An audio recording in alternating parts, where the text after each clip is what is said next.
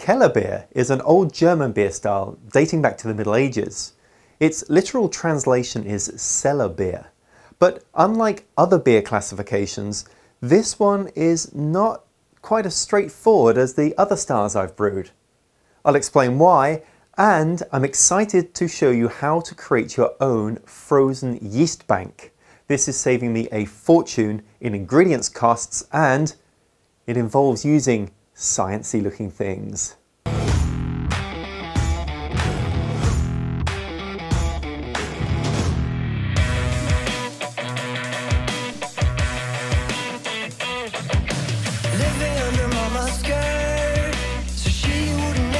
Hi, I'm Martin Keane and I'm taking the Homebrew Challenge to brew all 99 beer styles as defined by the BJCP guidelines, but it's those BJCP guidelines definitions that have got me scratching my head a little bit today.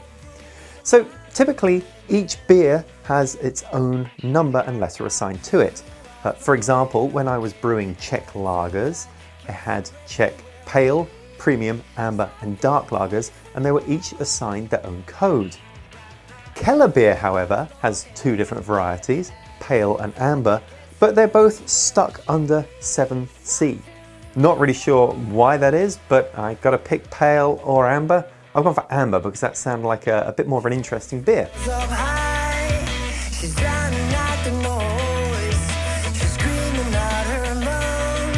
So while the pale Kellerbier is really a light summery drink, the amber Kellerbier is a much older style and it's a bit more reminiscent of English cask ales, which sounds great to me. So that's what I'm brewing. The ingredients for this, for the base malts, I am combining a 2-to-1 ratio between Vienna Malt and Pilsner malt to give me a nice bready texture. So that means I have 7 pounds of Vienna Malt and 3.5 pounds of German Pilsner malt.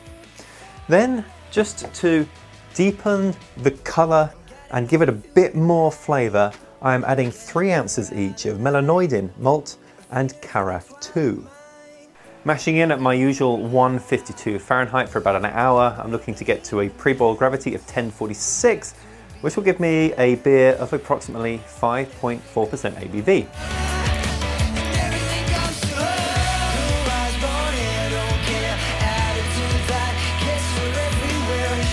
Come on then, while this is mashing, let's go talk about my yeast bank.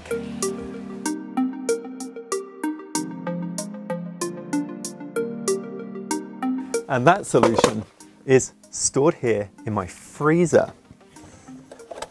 It is a frozen yeast bank.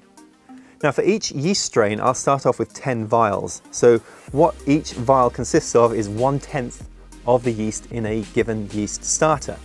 And when I want to use this for a new beer, I'll take one of these vials out, defrost it for a few minutes, and then pour it into a new yeast starter to start my yeast being built. The yeast in these vials is frozen, it is not dormant, and it shouldn't be dying off. So years from now, I should be able to take one of these vials and use it in a yeast starter and have about the same viability as I would do if I used one today. So let me show you how to do this, because I need to do this now for the yeast that I have for today's beer. That's WLP 820, and I don't have that in my yeast bank, so I want to add it. What you're going to need is some glycerin here and a pint mason jar. And what you're going to do is you're going to mix a combination of 25% of the glycerin with 75% of the water, and then you're going to use a pressure canner where it will stay in here for about 10 minutes. Once you've done that, you will have your cryopreservative, which you can use multiple times. So I have got here 10 vials. These are 15 milliliter in size, just with screw cap tops. I have a 6 milliliter syringe. So this part is straightforward. You build your yeast starter. I'm using these fast pitch cans here as I'm too lazy to build my own yeast starter, and then add the yeast to it. Put the yeast on a stir plate, let it spin for a couple of days, and then put it in the fridge so that the yeast will settle to the bottom. Decant your yeast so there's really just the yeast cake left at the bottom and just a little bit of liquid to cover it. and then give that a shake to get it all mixed in. So I've decanted everything except the yeast out of that flask and then moved it into this sanitized pint glass. And now what I'm going to do is take each one of these vials, which I've also put in the star stand here to sanitize, and I'm going to put in 6 milliliters of the yeast and combine it with 6 milliliters of the cryo preservative. Now to freeze these, I can't just throw them in the freezer, even with the cryo preservative in there. I want to do that using isopropyl alcohol. So what I've got here is I've just poured some of that into here. I'm just going to throw these guys into the alcohol. So this will limit the formation of any sort of ice crystals that are going to damage the yeast here by freezing them more slowly in this. I'm going to leave it in here in the alcohol for a day or so. Then I'm going to pull them out and then put them back in here. And also I tend to just write on the label here what the yeast is. It's a pretty handy thing to know.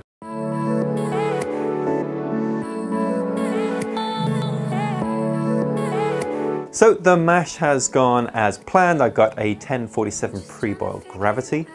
Now when it comes to hops, this style of beer is actually pretty hoppy compared to the other German lagers that I've worked on. I'm going for an IBU of 35. Now to get there, for my bittering hops, I have 1 ounce of Hallertauer Mittelfrüh, which I'm going to put in here at 60 minutes. Then for the flavor and aroma hops, I'm combining Hallertauer Mittelfrüh with Northern Brewer hops. I have ½ an ounce each of Hallertauer Mittelfrüh and Northern Brewer. And with 10 minutes left, it's the same thing, ½ an ounce each of Hallertauer Mittelfrüh and Northern Brewer.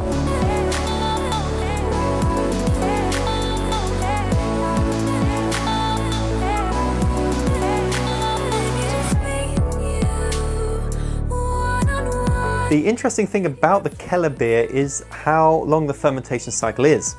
Typically with a lager style beer, you ferment it for a couple of weeks and then you lager it for 3 or 4 more weeks on top of that at least.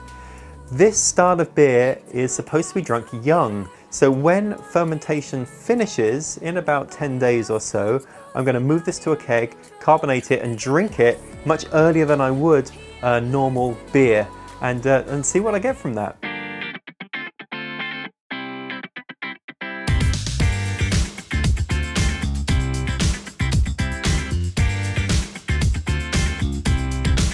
So it's tasting time. I have Rick here with me. Welcome.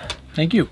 So what we've got here is a Amber Kellerbier. What do you see with the color? Oh, it's a beautiful color. It's very dark. At first glance, I thought it was more of a stout, but yeah. I mean, it's very nice. It's got a beautiful dark tone to it. You know, as I smell it, it smells like it's got some honey in it, some type of honey or sweetness, but more of a honey smell to it. There's another aspect to it as well, which I won't mention until honey or molasses, kind of a molasses molasses, or honey. You think? Yeah. No, I mean, it smells like that. It smells sweet. Without tasting it. Yep. Well, if you can get through all of that foam. Yeah, that's true. Let's give it a try. So you're still getting honey and molasses or something different? No, something different. Yeah. Totally different. Yep. To me, it's quite malty, sort of a dark malt flavor, not roasty. Also a little bit sweet as well. A little bit sweet, a little bitter at the end. So the thing that I hadn't told you about the beer that makes it a little bit different is this style of beer is served quite young. So it's a lager, and typically with a lager you would brew it and then you would lager it, which just means store it cold for 6 weeks or so. This style of beer you're supposed to drink it young, so this is about, well, actually this is 4 weeks old. That is much earlier than I would typically serve a beer for tasting. As it ages, what happens as it ages? Does it change as far as the flavor and taste of it? Yeah, I think as it ages, it would sort of round out a little bit more, be less spiky in the flavors that are there. So like the bitter flavor, I can definitely taste that, especially the aftertaste. The aroma does smell a little bit young to me. But that's what the style is expected to be, right? So I think if you were to try this beer in a month, it would be a bit more subtle, a bit more well-rounded. It's very nice. I've been with all the beers on the market, with all the hoppy beers. And friends of mine know that I'm not crazy about the real hoppy beers, and there's so many of them. Yes. But this is very smooth, very elegant. Yes. But, yeah.